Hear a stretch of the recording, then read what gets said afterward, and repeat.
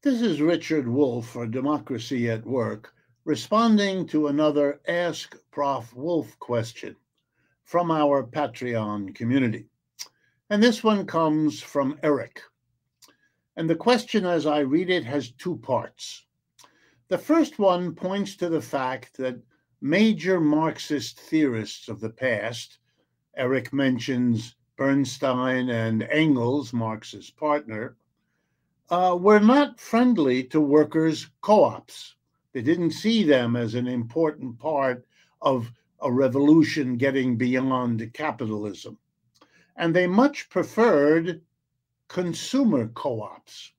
And their reasoning, according to Eric, was that the problem of making a business really serve the people it's supposed to can't be solved unless you put the people for whom production is intended in charge.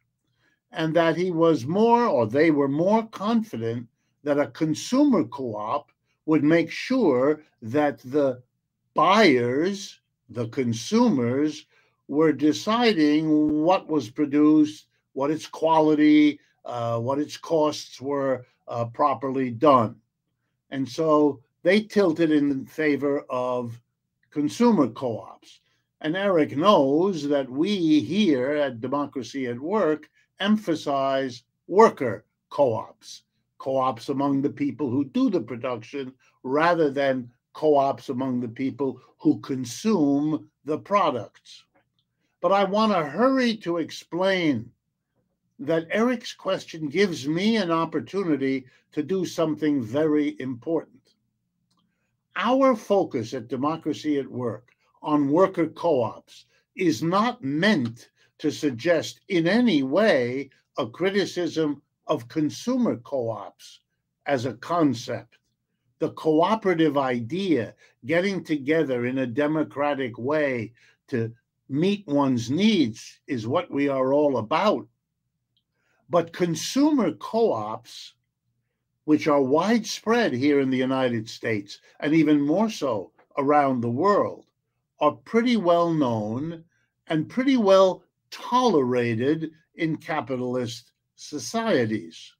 That is not the case with worker co-ops. They are discriminated against, they are blocked, they are limited, they are not spoken about. Many people don't know they're even there.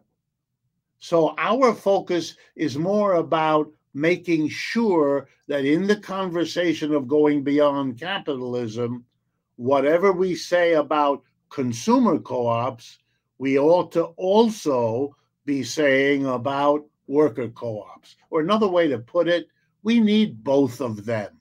We need the worker co-op to represent the needs, the appropriate preferences of the working people who make everything that comes out of the production process, just like we need, as Engels, Bernstein, and others understood, the consumer to have a voice, a powerful voice in shaping what happens in production, since it's for them, ostensibly, that the production is intended. What would be better than a system in which economic decisions are made together, co-respectively, by a worker co-op and by a consumer co-op, each having a kind of veto power on the other, so that they have to work out what is a consensus. So things aren't done that are good for the workers, but bad for the consumers, and not vice versa either. That would be the best response to the capitalist system, and an illustration that human beings have already gone many of the steps towards something much better than capitalism, much less likely to produce outputs that are abusive of the consumer, or to have something for the consumer that abuses the dignity and the respect of the worker. And when you remember that most of the workers are also consumers and vice versa, you can see that there'd be plenty of overlap between these two cooperatives to make their smooth operation that much more likely.